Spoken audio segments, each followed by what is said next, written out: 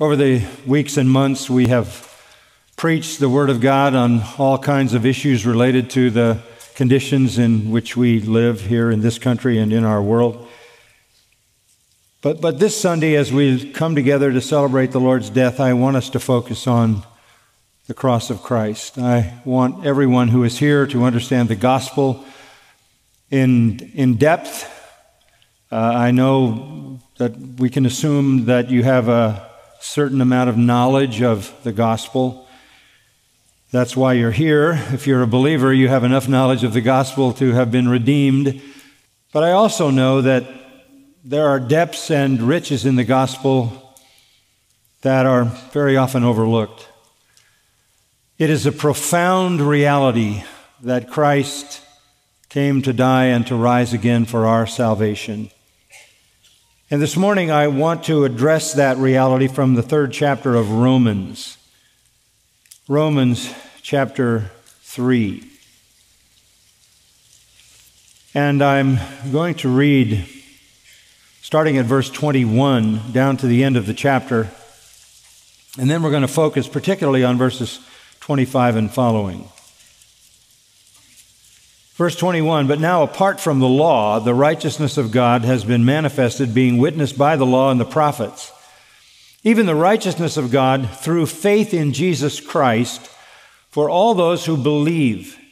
For there is no distinction, for all have sinned and fall short of the glory of God, being justified as a gift by His grace through the redemption which is in Christ Jesus, whom God displayed publicly as a propitiation in His blood through faith. This was to demonstrate His righteousness, because in the forbearance of God He passed over the sins previously committed. For the demonstration, I say, of His righteousness at the present time, so that He would be just and the justifier of the one who has faith in Jesus. Where then is boasting? It is excluded. By what kind of law? Of works? No, but by a law of faith. For we maintain that a man is justified by faith apart from works of the law. Or is God the God of Jews only? Is He not the God of Gentiles also? Yes, of Gentiles also. Since indeed God, who will justify the circumcised by faith and the uncircumcised through faith, is one. Do we then nullify the law through faith? May it never be. On the contrary, we establish the law." Most people think of salvation as it relates to them. Most of us think about salvation from our own personal perspective. We look at salvation and we believe it is for us that Christ died. It is for us that He rose again. It is for us that He made possible a salvation apart from works, because otherwise we would never be able to be saved, because we could never accomplish works that would satisfy the perfect righteousness of God. So we look at salvation from our side, and there's reason to do that, and we rejoice in that. We give testimony to that in our hymns of praise. But Scripture, however, teaches that primarily salvation is not about us, it's about God. Salvation is not ultimately for us, but it is for God. In fact, everything in the end is for God and for the glory of God. The glory of God is the dominating theme in all of Holy Scripture, from the beginning to the end and all the way through at every point. Everything is for the glory of God. A little later in the book of Romans, in chapter 11, we see that summed up, verses 33 and down to 36 of chapter 11. "Oh, the depths of the riches, both of the wisdom and knowledge of God! How unsearchable are His judgments and unfathomable His ways! For who has known the mind of the Lord, or who became His counselor? Or who has first given to Him that it might be paid back to Him again? For from Him and through Him and to Him are all things. To Him be the glory forever. Amen." That comes at the culmination of 11 chapters about salvation. And salvation is of Him and through Him and for Him. For Him. Psalm 115:1 says, "Not unto us, O Lord, not unto us, but to your name give glory because of your loving kindness and your truth." We read so much about His loving kindness in Psalm 107, and we're reminded of the deliverance that He gives us in Colossians chapter 1. But in the end, in the final ultimate sense, all of that is for the glory of God. Your salvation is not the end. The glory of God is the end and the goal. Another way to look at that in the book of Romans is in chapter 1, verse 5, where we read, after revelation about the Son of God and His resurrection, verse 5, "Through whom we have received grace and apostleship to bring about the obedience of faith among all the Gentiles for His name's sake." For His name's sake. In 3 John 7, John writes that people are sent out with the gospel for the sake of the name being the name of God. So I want to show you in Romans chapter 3 how Christ died for God. We know Christ died for sinners, but in the end, ultimately, Christ died for God. Everything resolves in the final major chord of glory to God. That's what you see when you get a glimpse of heaven in the book of Revelation. Just quickly, very familiar pictures in chapter 4 of Revelation and chapter 5. Chapter 4, verse 11, the hosts of heaven say, "Worthy are you, our Lord and our God, to receive glory and honor and power, for you created all things, and because of your will they existed and were created." God gets all the glory for creation. And then in chapter 5, He gets all the glory for salvation. Verse 9, "Worthy you to take the book and break its seals, for you were slain and purchased for God with your blood men from every tribe and tongue and people and nation. You have made them to be a kingdom and priests to our God. They will reign upon the earth." Salvation is for God, for His glory. Just prior to the book of Revelation is the wonderful little epistle of Jude. And at the end of that chapter, we read this in verse 24, "Now to Him who is able to keep you from stumbling and make you stand in the presence of His glory, blameless with great joy." And then this, "To the only God, our Savior, through Jesus Christ our Lord, be glory, majesty, dominion, and authority before all time, and now and forever. Amen." Everything in heaven resolves in the glory of God. This is the dominant theme throughout all of Scripture and redemptive history. Salvation focuses on God, even in the Old Testament. One wonderful illustration of this is found in Isaiah's prophecy, chapter 45. Just a few verses out of that amazing chapter. Verse 5, "I am the Lord," God says, "there is no other. Besides me there is no God. I will gird you, though you have not known me, that men may know from the rising to the setting of the sun, there is no one besides me. I am the Lord, there is no other, the one forming light and creating darkness, causing well-being and creating calamity. I am the Lord who does all these. Drip down, O heavens, from above, and let the clouds pour down righteousness. Let the earth open up and salvation bear fruit, and righteousness spring up with it. I, the Lord, have created it." And over in verse 18 of Isaiah 45, "Thus says the Lord who created the heavens, He is the God who formed the earth and made it. He established it and did not create it a waste place, but formed it to be inhabited.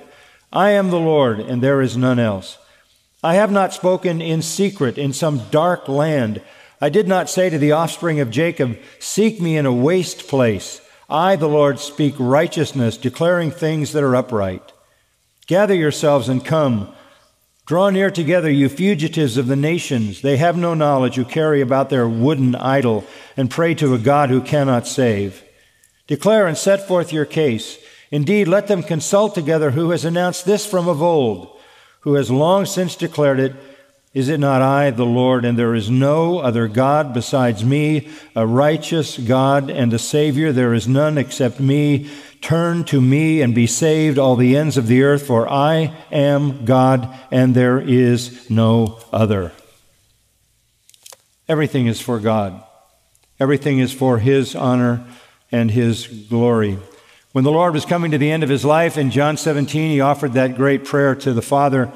And in verse 4 of that chapter, He said, I glorified you on earth, having accomplished the work which you gave me to do. Even the Son did what He did to bring glory to the Father.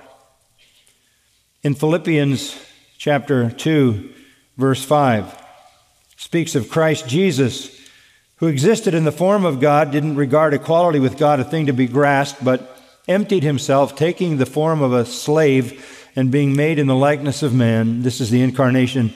Being found in appearance as a man, He humbled Himself by becoming obedient to the point of death, even death on a cross.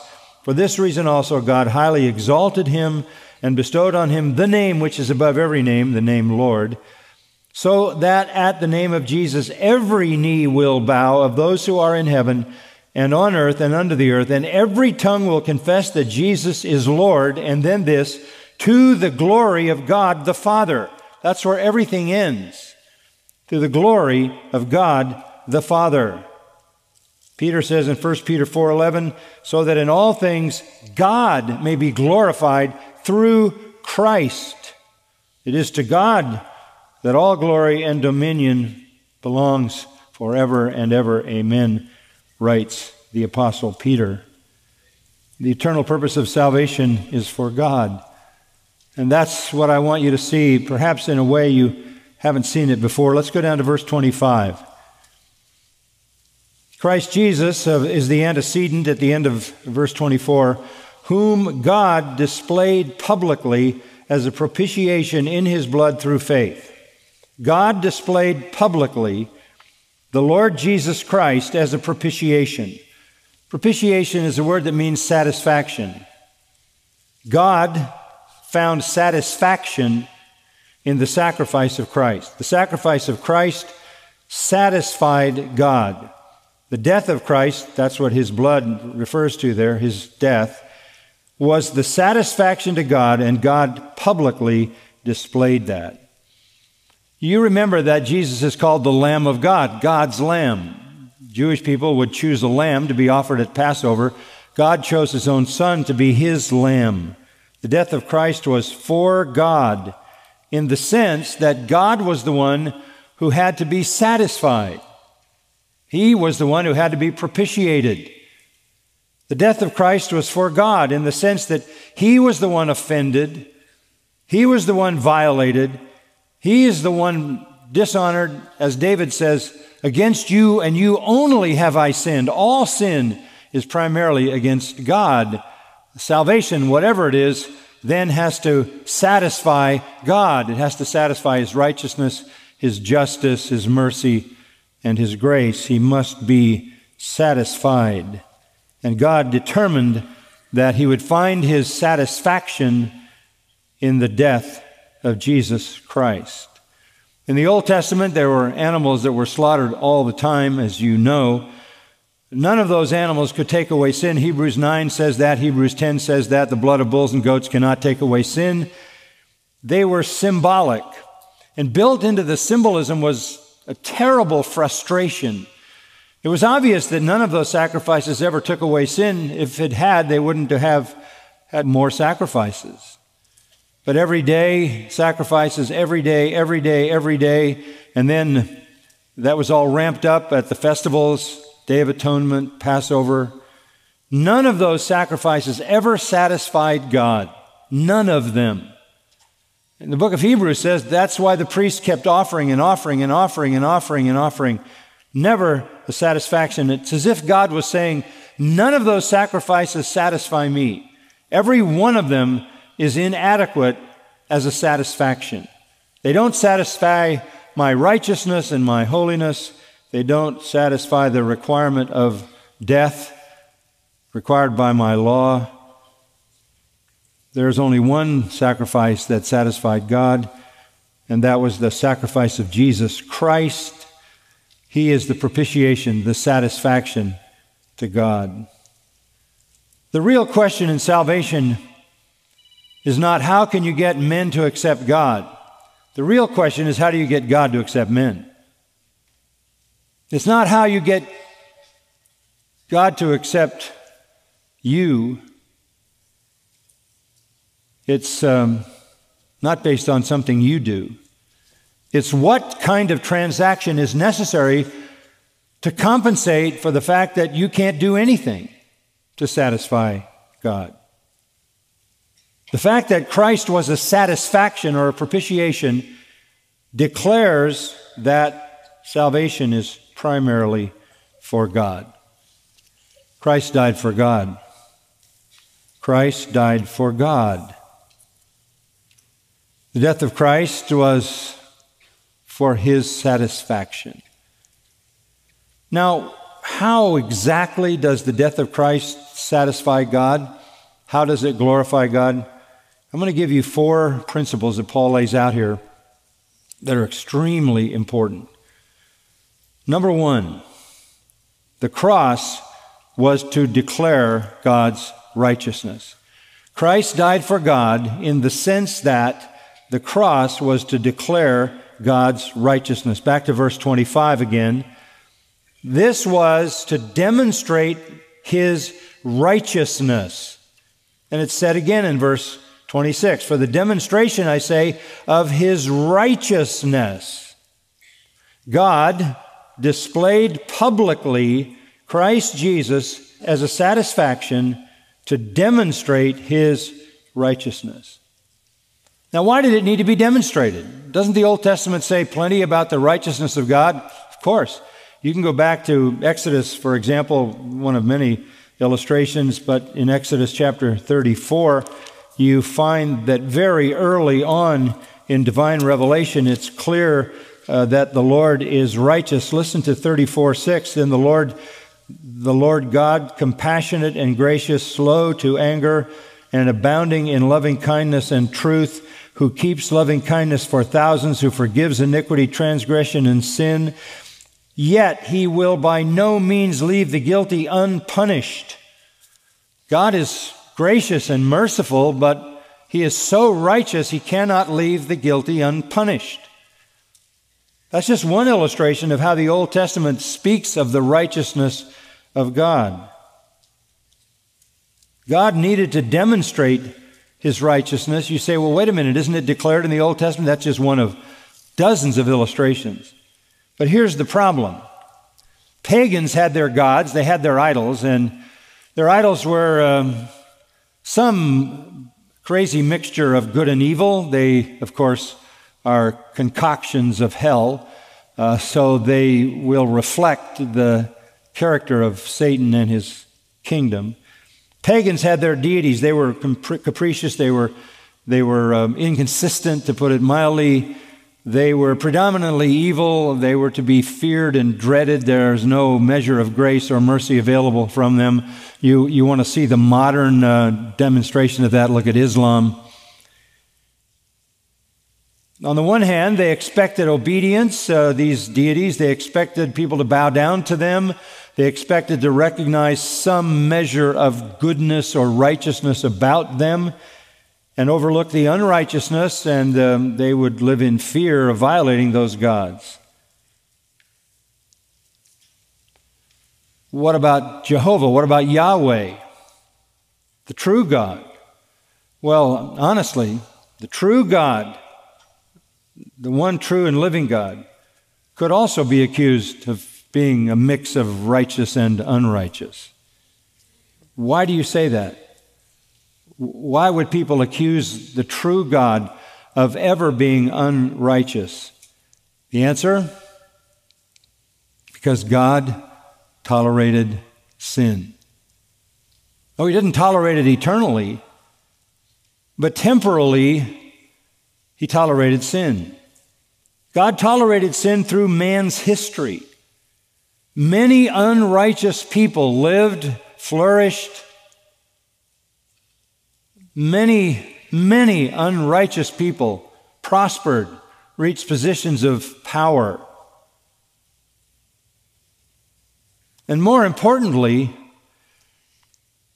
for all the people who believed in the true God, God overlooked their sin.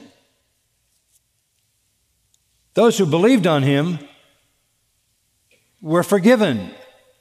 Their sin was overlooked. There was no question about God being loving and merciful and gracious and kind.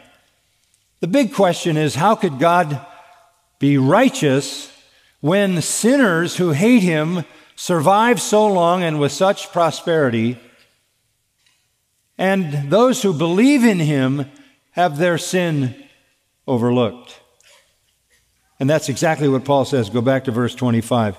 Here is the reason God needed to demonstrate His righteousness, because in the forbearance of God, He passed over the sins previously committed. He passed over them. That's not a word for forgiveness. That's a word for overlooking. Why did He do that? In forbearance, what's that? That's patience. That's tolerance.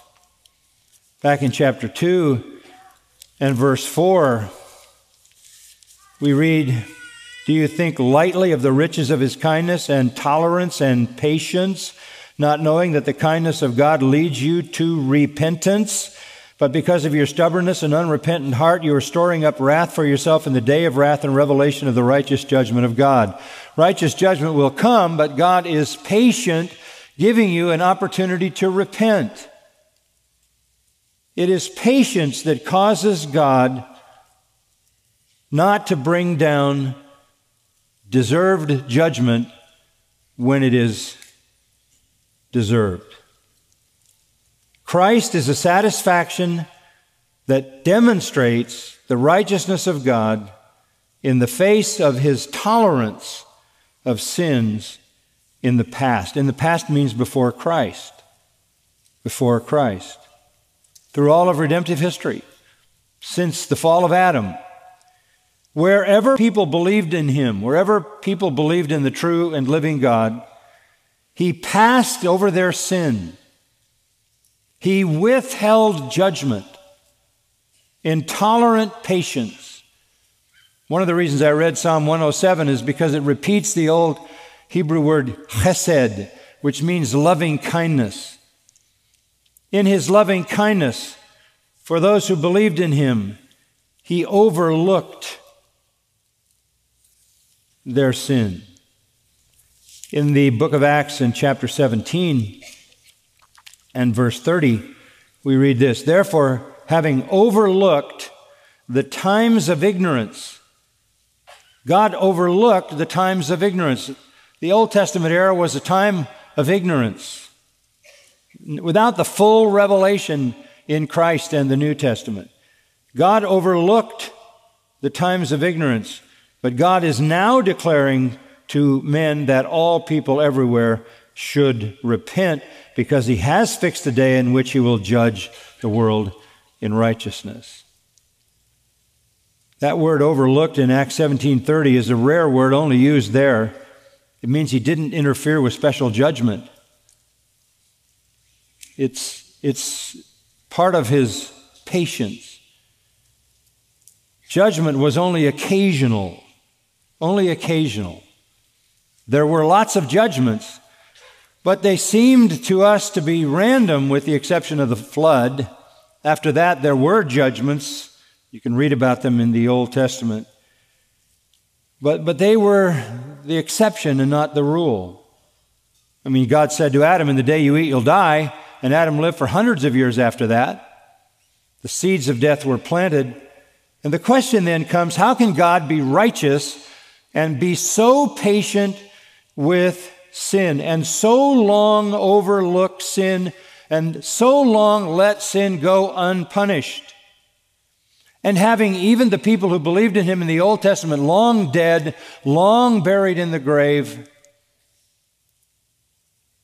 and yet God's justice and righteousness has not been satisfied.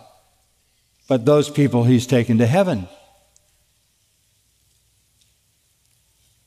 The believers of the Old Testament went into the presence of the Lord.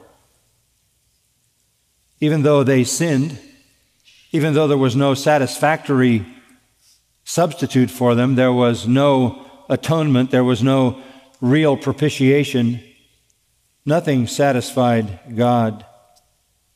But still, as it says in Psalm 78, He, being compassionate, atoned for their iniquity and did not destroy them, and He abounded in turning back His anger and did not arouse all His wrath. That word atone means He covered them. He somehow just covered them. He sheltered them from wrath, even though He had not been satisfied. Did the Old Testament sacrifices take away sin? Obviously not. So a look at the Old Testament made God seem as capricious as the rest of the pagan deities. The Lord, who was seemingly not consistently just, every once in a while He would come down in wrath and fury. But how could we deem Him perfectly righteous when He seemed to be so tolerant of sin? He tolerated it among non-believers. He allowed, Acts 14 says, all the nations to go their own way.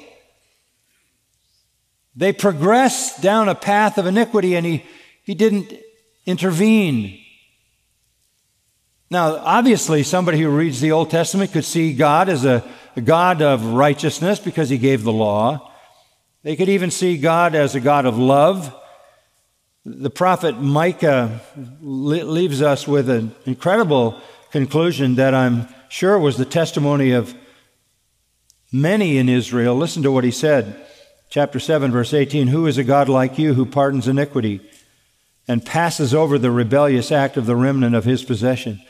Who is a God like you? There's no deity that's going to pass over people's blasphemous transgressions against Him. There's no pagan deity that is going to allow that.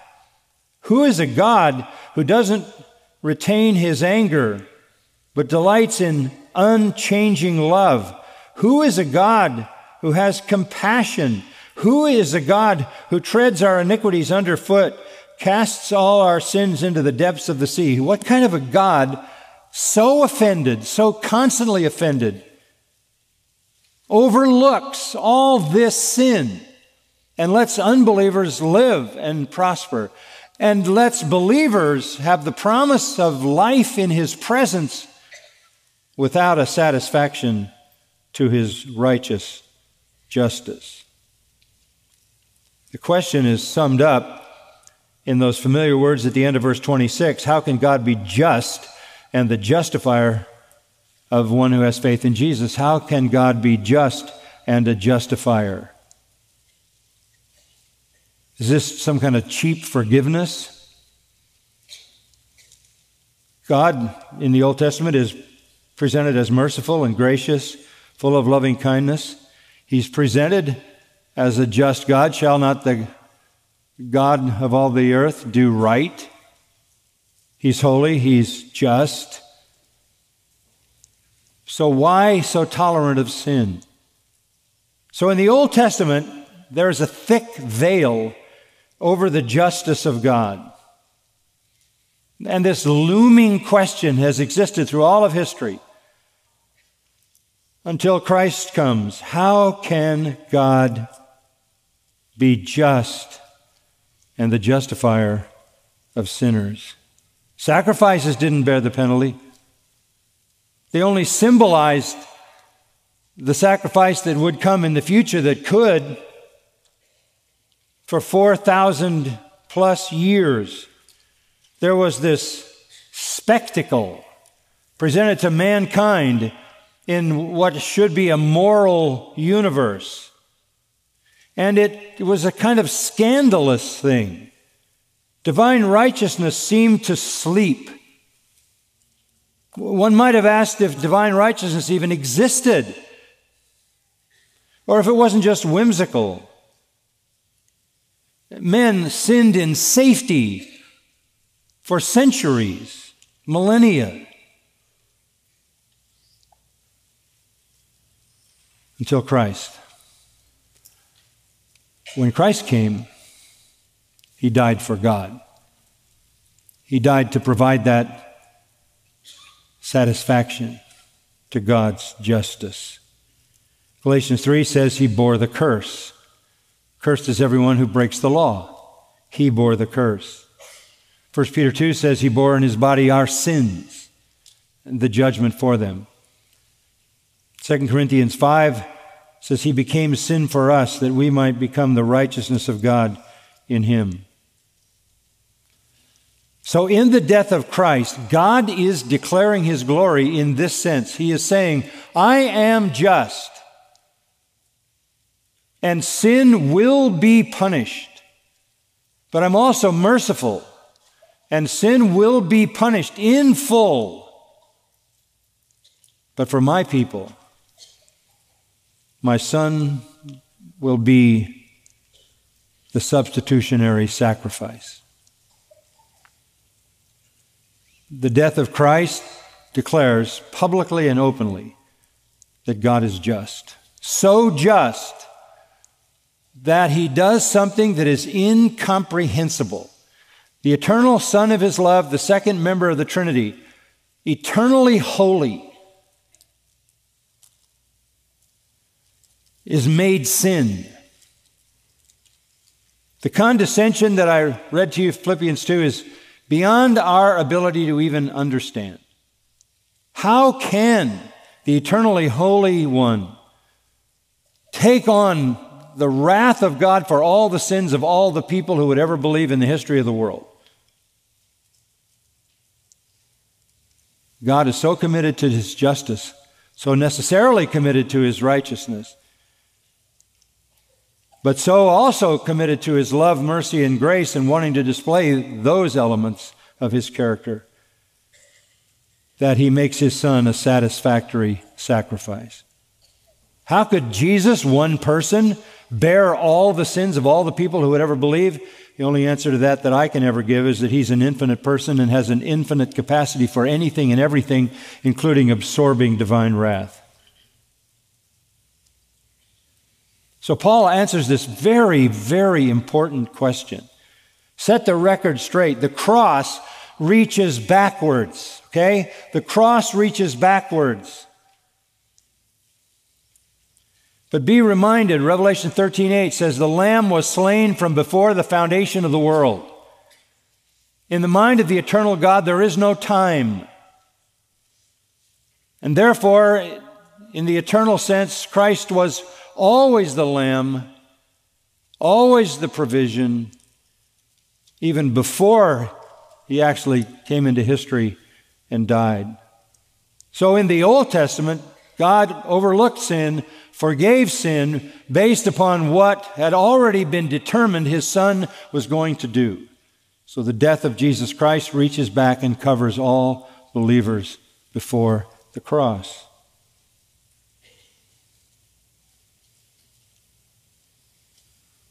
So God can be just if his righteousness is satisfied by appropriate punishment for those he forgives, and that is the punishment he laid on Christ.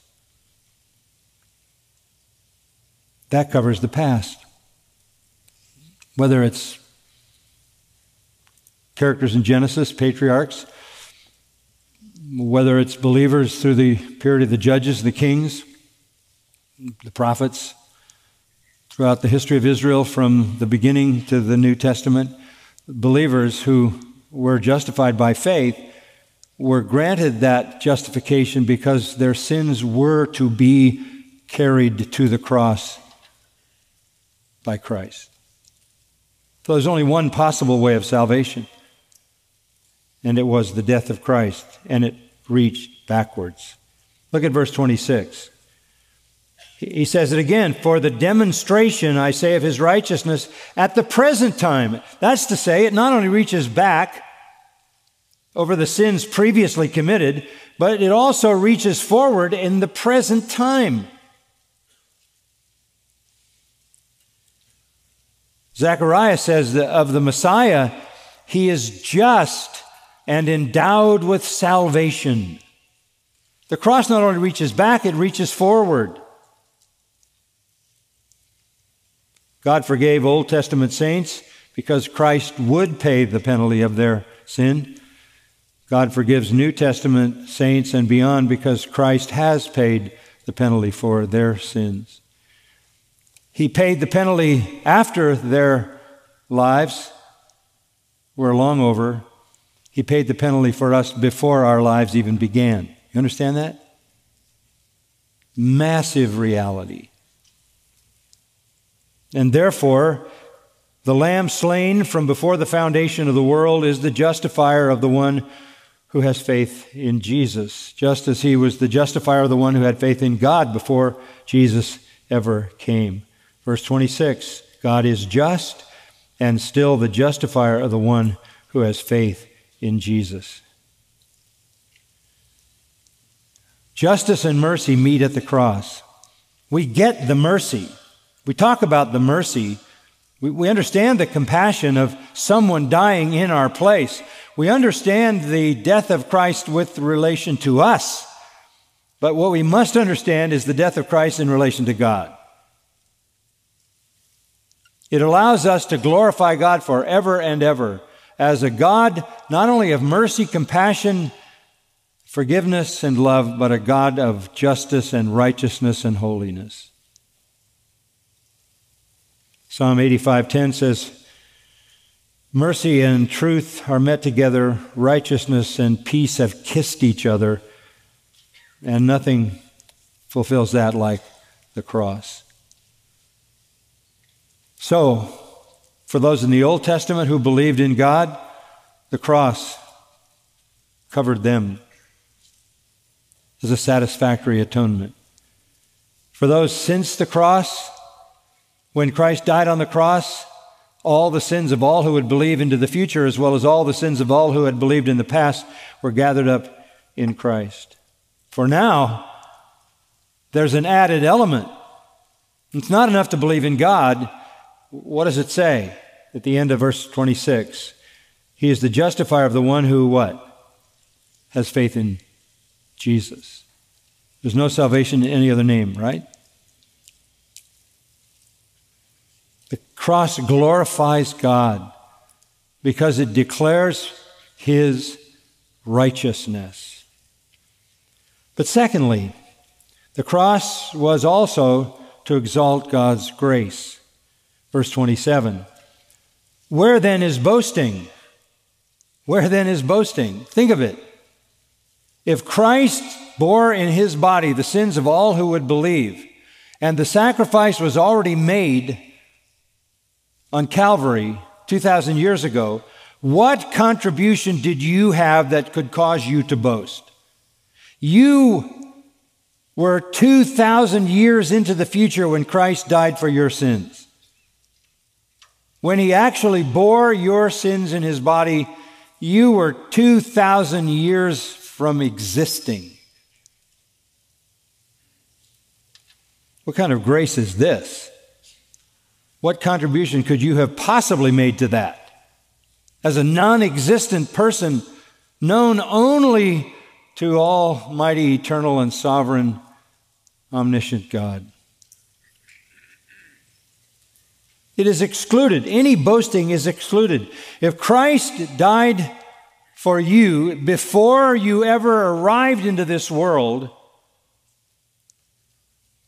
how can you boast? What kind of principle is this? He uses the word law there in verse 27. But what kind of law? What kind of principle? What kind of method is this? Of works? No. By a law of faith. The cross literally eliminates any possibility of human works. You don't cooperate in your salvation. Christ died for you 2,000 years ago and bore your sins in His own body on the cross and satisfied the justice of God. No place for self-congratulation. Only God can make such a provision. This glorifies God's grace. He chose you before the foundation of the world.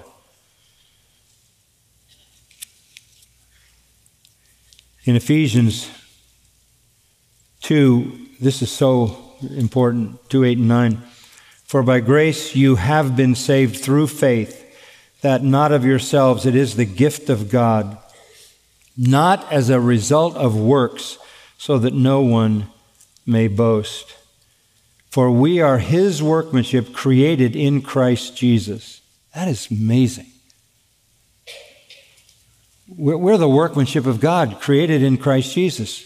It's a gift of grace through faith, which is itself a gift, not of works. And not only have we been saved by grace, but verse 10 says, created in Christ Jesus for good works, which God prepared beforehand so that we would walk in them. Listen to this. That's an overlooked statement. God not only chose your salvation, He chose your sanctification. You were elect to be sanctified. There's no such thing as a justified believer who's not sanctified. Just as much as God ordained your salvation, it says there, He determined your good works beforehand. You were saved unto good works, which God beforehand ordained that you should walk in them. Everything was settled in eternity past, and everything in that marvelous covenant of salvation was ratified at the death of Christ, and you were actually there. His death is not a potential thing. It is a real atonement for the people whom God chose. What kind of principle is this? It's not of works, but it's a principle that operates by faith. Works add nothing to your salvation, and even your sanctification is God empowered. God has ordained your justification before the world began and ordained your sanctification along with it. This is how faith appropriates apart from works. What do you mean by that? It's just a matter of believing. Verse 28, we maintain that a man is justified by faith apart from the works of the law. How could your works have anything to do with something determined in eternity past?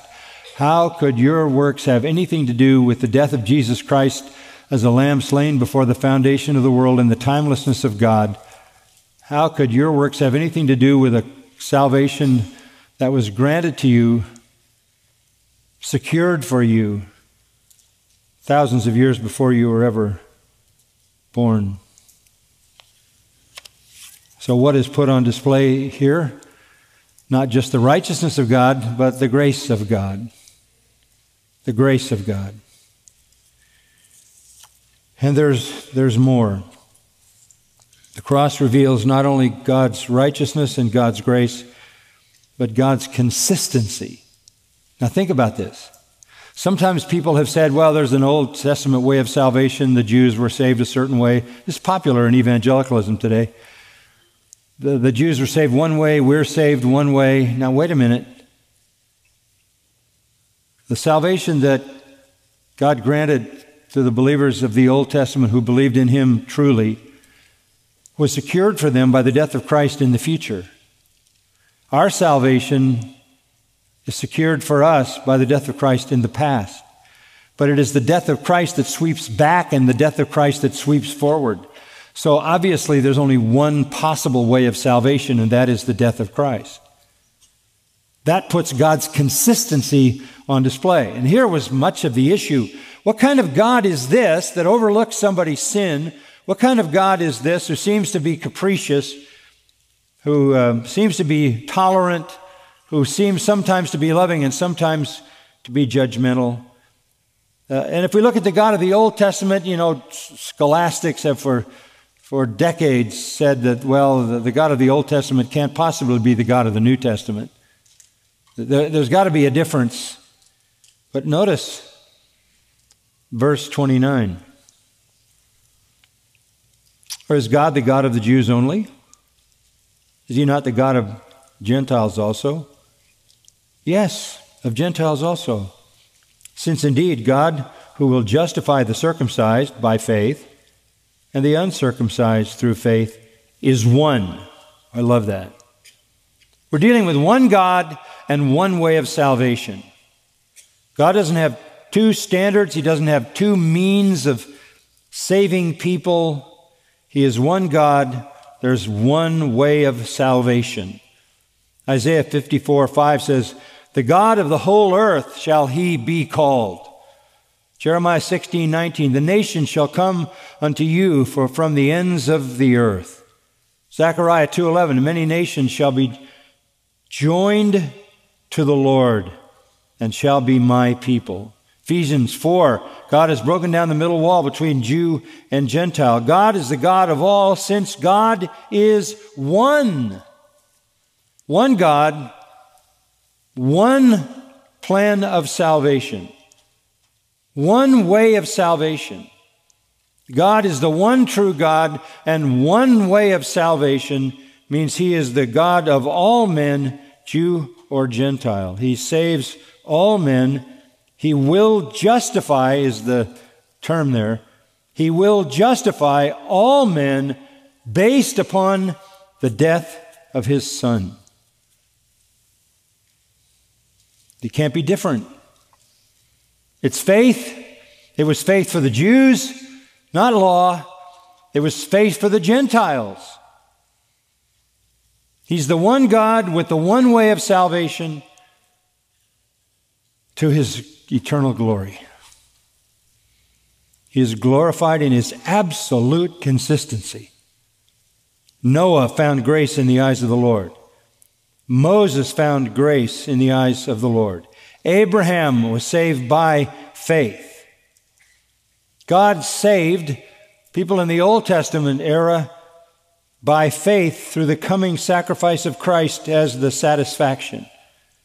He saves people since then by faith in Jesus,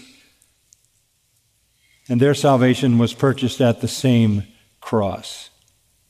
No one has ever, no one will ever be saved any other way. Mark that, please. No one will ever be saved by works. Go back to chapter 3, verse 20. By the works of the law, no flesh will be justified in His sight. That will never happen. Works will never save anyone. Not the works of pagan Gentiles who have some measure of understanding about God, not the works of very religious Jews, not the works of anyone.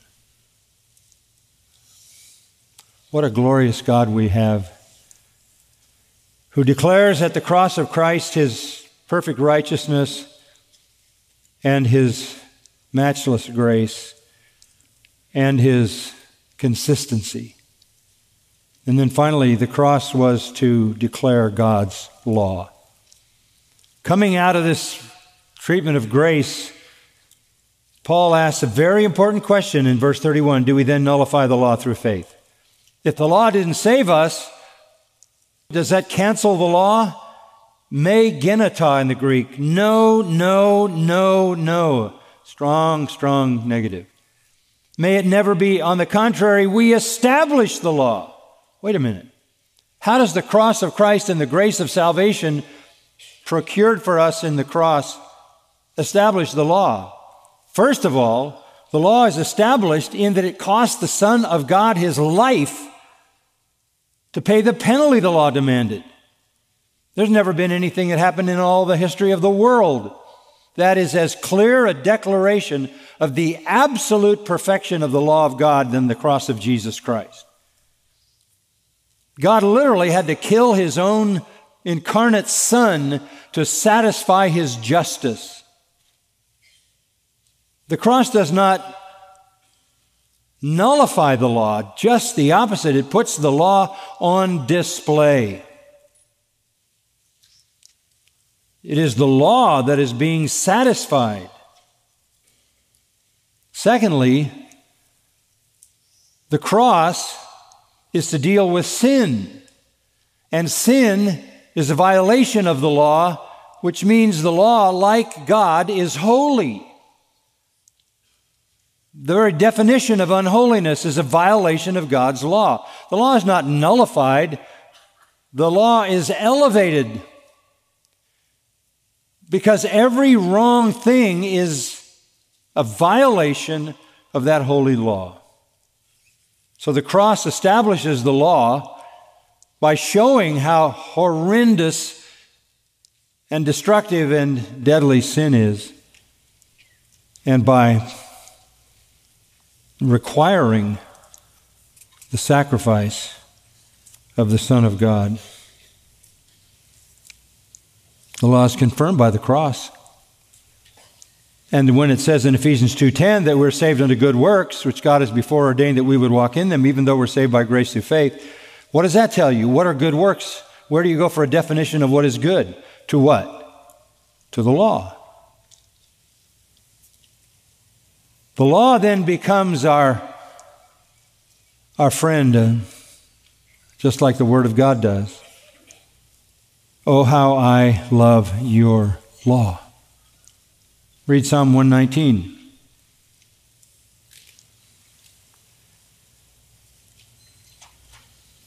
God's glory is all on display in the cross. We see His righteousness there, we see His grace there, we see His consistency there, and we see the elevation of His holy law, which is nothing but a manifestation of His holy character.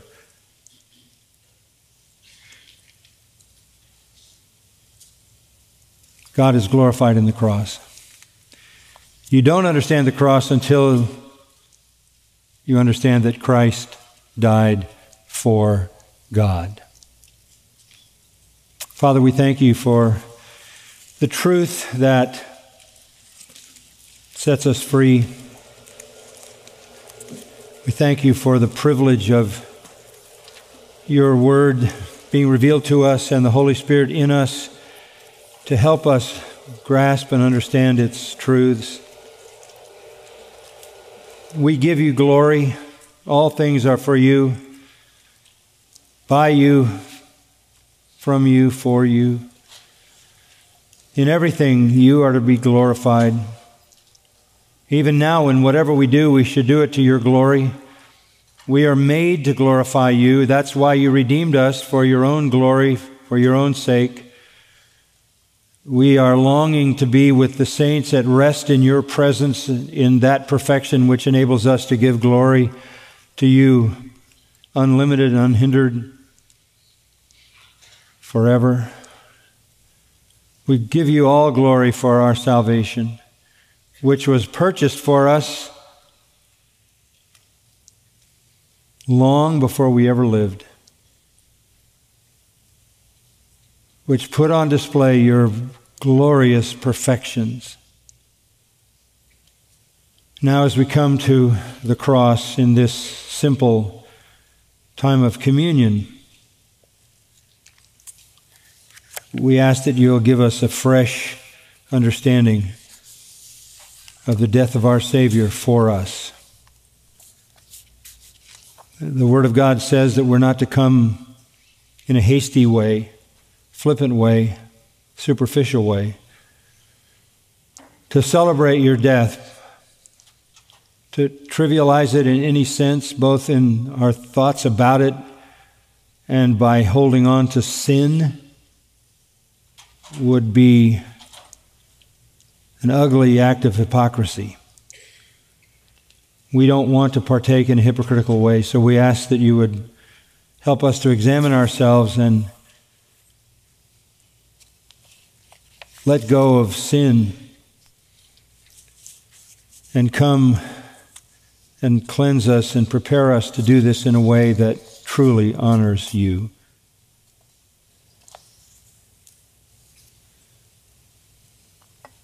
Help us to see again in the bread and the cup the death of our Savior, but in a grand way beyond maybe what we've seen it before, and give you glory.